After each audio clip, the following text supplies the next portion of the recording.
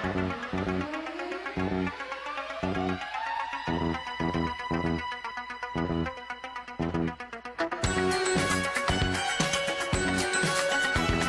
Rider, a shadowy flight into the dangerous world of a man who is fearless, a young loner on a crusade to championing the cause in a world of reckless automobiles. These are my motovlogs. What's up, YouTube? This is your boy Chris, out on the Goldwing. And today I'm riding with my boy Ken. What's going on, Ken? You got it on? Yeah, I'm on. I read you loud and clear. 10-4, Ken. You sound wall-to-wall, treetop tall, no doubt about it, on the CB radio. My boy Ken out on the Goldwing.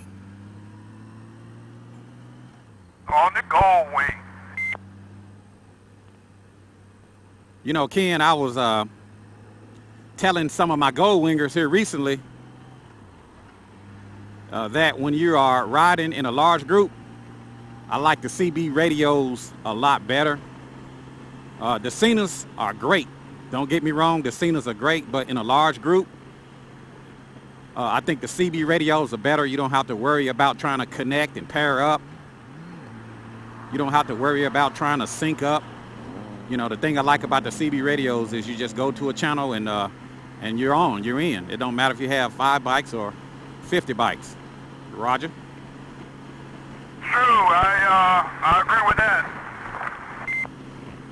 You know, but the thing about it there, Ken, the CB radios are expensive. I mean, we talking, you know, for an automobile or a truck, you know, you're only talking a couple $100. But for the Honda, you know, they charging $600–700, and that's not even putting them in. That's just the parts. Yeah, tell me about it. I know that. Yeah, you know, when I got mine, I wanted the CB on there, and I knew what I wanted on there, so the CB was one of the options I wanted, so that's what I got. But I've always said that motorcycling is an expensive hobby or an expensive sport, or whatever you want to call it. Either way, it's expensive. The bottom line is it's not cheap. You know, but once you buy it, you got it. You know, it's yours forever. Yeah, I don't want to buy my motorcycle then go out and try to have a CB installed. And so I just had everything I wanted on it when I bought it. So once I rolled it out the door, I had everything I wanted. Yeah, Roger. You know, I misspoke there, Ken, earlier. You know, I mean, a couple years back, maybe a year back or whatever, when I said that I think the CBs are outdated.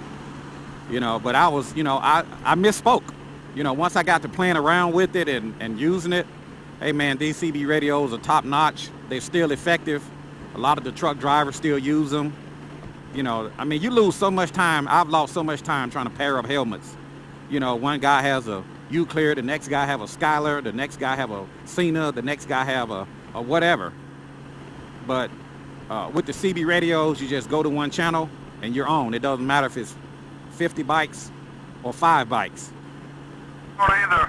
And then, like I say, you know, you don't have to worry about pairing up and make sure everybody have the same, you know, Bluetooth.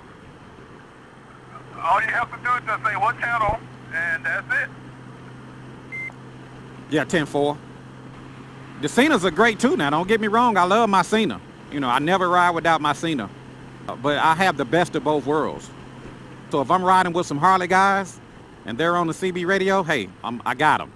If I'm riding with some Goldwingers and they on the Cenas, I got them. You know, I kind of have the best of both worlds, but I do like the CB radios for large groups. So it don't matter if it's a bunch of Goldwings.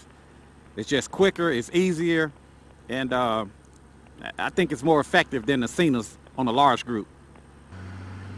Oh yeah, the one advantage I like when the Cena, you know, you can talk on your cell phone.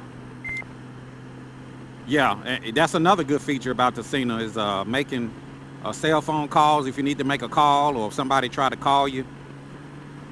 Copy that. No, and you know, know, on our trip down to Panama City Beach, one of the guys that was riding the Harley, he had a CB, so he and he was bringing up I was bringing up the front, and he was bringing up the rear, so we was able to do, you know, keep the group together with no problem.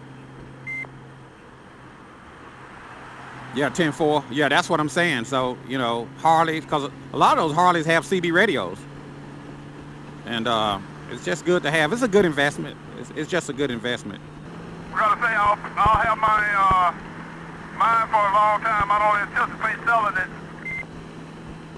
Yeah, 10-4. Same here there, Roger. Same here. But if you ever did, that would be a good selling point. But I don't plan on getting rid of mine.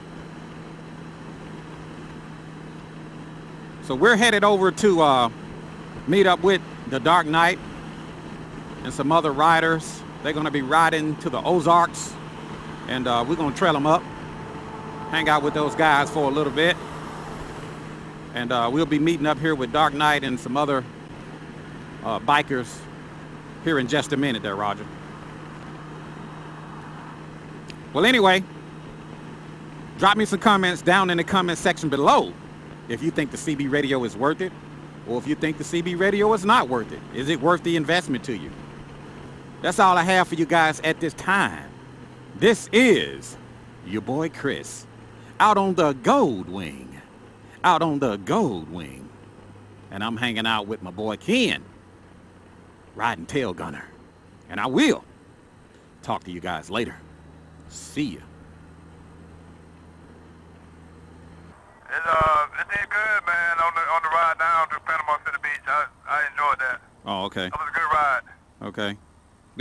Did you just put some new tires on there? You just put some new tires in there too, didn't you?